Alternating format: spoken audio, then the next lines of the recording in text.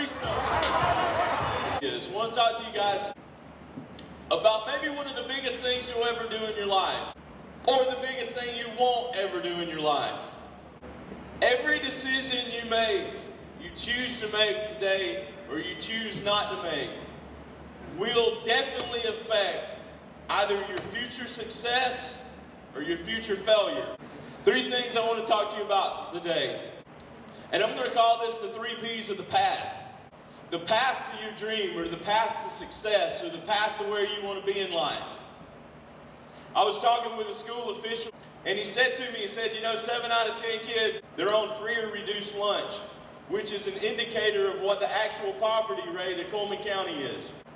And if you're on free or reduced lunch today, that's not me hating on you, that's not me doing anything like that. But some of you guys, I know that 10 out of 10 of you guys, you have dreams, you have goals, you have aspirations, right? Now listen, that may sound like I'm hating, but I'm not. Because when my mom was working 90 hours a week at a plant in Gadsden, where I'm from, that's all she could afford. But my mom worked and she taught me how. And she taught me how to get up out of something bad. She taught me how to take a negative situation and to turn it into a positive situation. And some of you guys are coming from situations that right now that you absolutely can't control. When I was 19 years old, I got to be honest with you, I was having a crappy year. I graduated, that was good. But that was about all that was good. I was working this job, I was a janitor. And I like sleep a lot, and I had to be at work at 6. Guess who got fired after 28 days on the job? This guy. Guess who bombed his first semester of college, like .0025 GPA? And I didn't party, I didn't drink, I didn't smoke it up, I wasn't that guy. I just didn't have any drive, I didn't have any motivation, I wasn't applying myself, I was flat out lazy.